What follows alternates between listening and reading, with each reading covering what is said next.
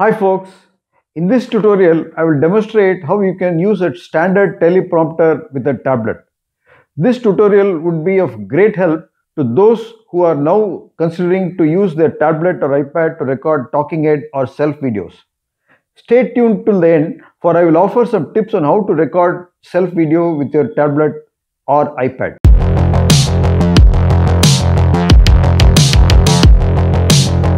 Welcome back. If you are new to my channel, I am Dr. A.K. I make videos on medical topics and others on my phone, webcam, and recently on tablets. I have already uploaded a video on how to record high resolution videos on a tablet. Check it out over here. So when you start recording talking head videos on your tablet or iPad, your next need will be a teleprompter to help you to speak fluently on camera. There are a few teleprompters which one could use by placing them over a tablet or desktop monitor. Check out my videos on the use of these over here. Everybody might not own these. However, do-it-yourself teleprompters like this one and standard tripod-mounted teleprompters are more easily available and phone calls. If you activate the Do Not Disturb function, then you might miss out on phone calls from your client or patients. It is in this context that you could use a spare tablet or iPad to record talking head videos. When you start doing so, you will experience the need to hasten your recording and editing times. These will be necessarily longer without a teleprompter because you are not speaking to a predetermined script and are more likely to wander, pause, search for the proper words, especially in the medical context, spend more time on editing. If you had a teleprompter, and all these could be completed in much shorter times. Let me show you my setup.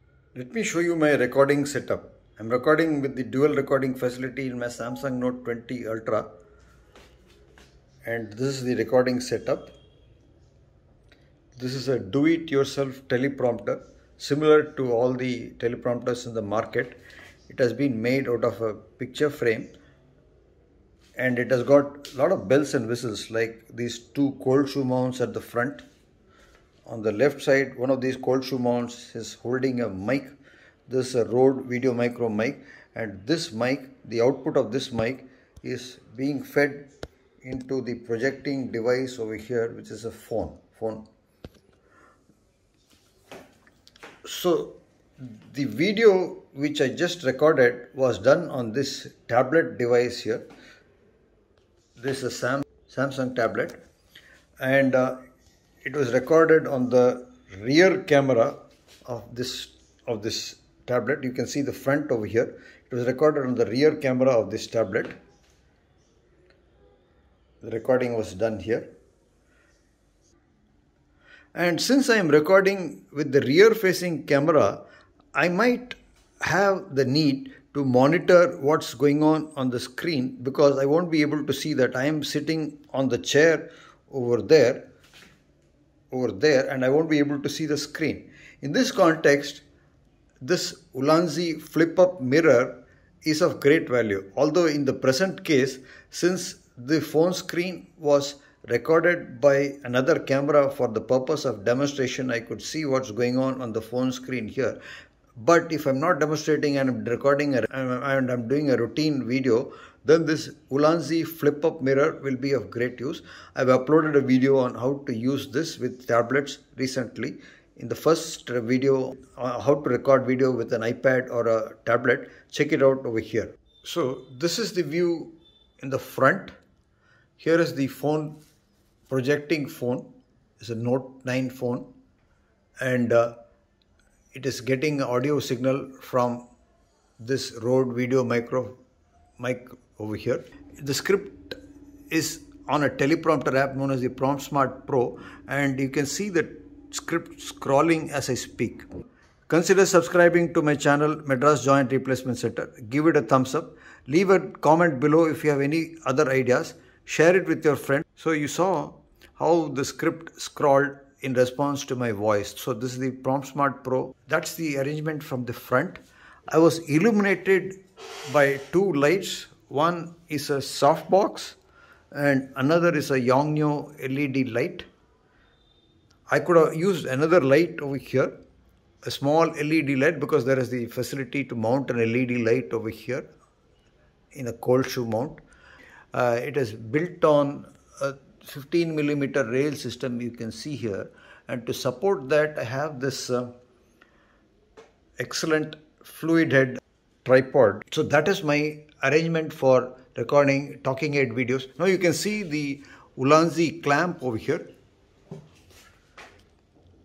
This is the tablet held in the Ulanzi clamp, tablet clamp, and this is the recording mirror. This is the, you can see the recording mirror over here, which is you can see the reflection of the screen of the tablet on the mirror over here. I am recording this video with the rear camera of my Samsung S3 tablet, which has a resolution of 4K.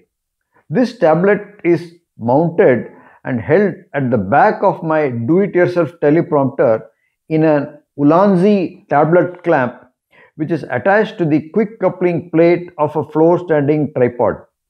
In order to center the lens of the tablet over the center of the teleprompter glass behind, I am using the extension plate of the Ulanzi triple cold shoe mount.